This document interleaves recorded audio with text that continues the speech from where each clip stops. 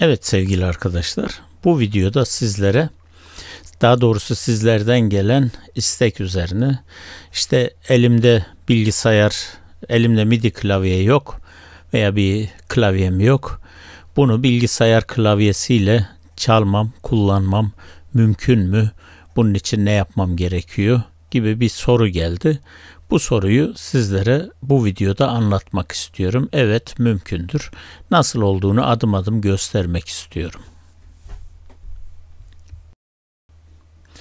Evet, bunu gösterebilmem için Halyon'da piyano sesi açtım. Ve piyano sesiyle işte bilgisayar klavyesini ilk önce nasıl açacaksınız onu göstereceğim. Hangi tuşlara yayılmış, işte oktavı nasıl ilerleyip gerileyebilirsiniz. Yani tiz ve pes oktavlara nasıl ulaşırsınız. Hepsini göstermek istiyorum. Evet, başlayalım.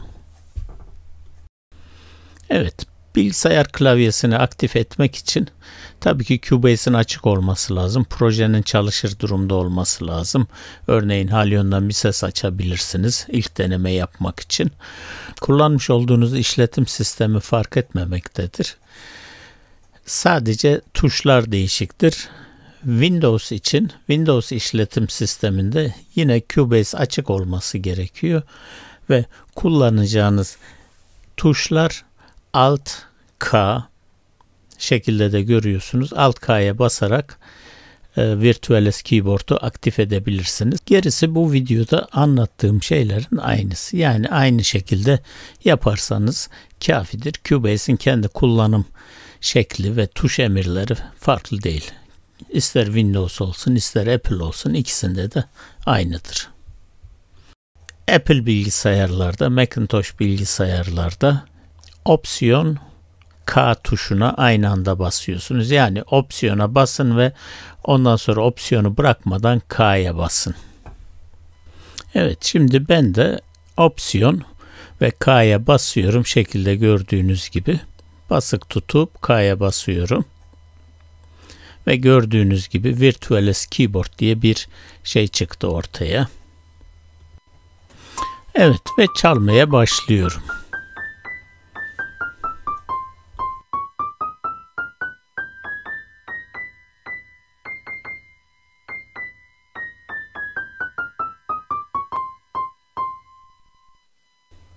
Evet, bilmemiz gereken klavyemizin dili.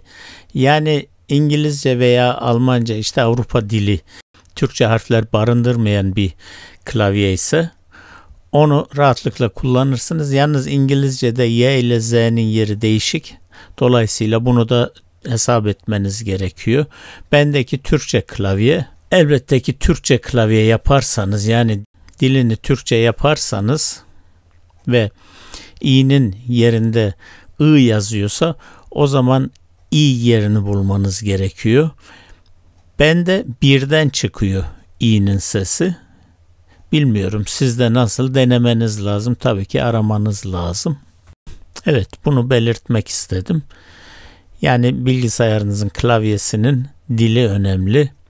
Üstündeki yazılı işaretler değil, Windows'tan veya işte Apple'den seçtiğiniz işletim sisteminden seçmiş olduğunuz dil, klavye dili önemli.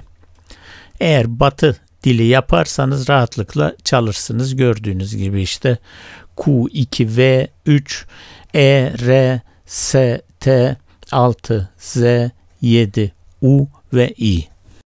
Tabii bir de oktav atlamak için, yani oktav geçmek için, işte kalın oktav, 1 oktav, 2 oktav, 3 oktav, pes veya tize geçmek için bu ekranda görmüş olduğunuz sağ ve sol klavyedeki tuşları basarak kullanabilirsiniz. Bunu da göstermek istiyorum. Gördüğünüz gibi burada sağ tuş oktavı tizleştiriyor. Sol tuş ise oktavı pesleştiriyor. Ekranda Virtual Keyboard'un altında da çizgiler var. Görüyorsunuz, mouse'la bastığım zaman orada da onlar oynuyor.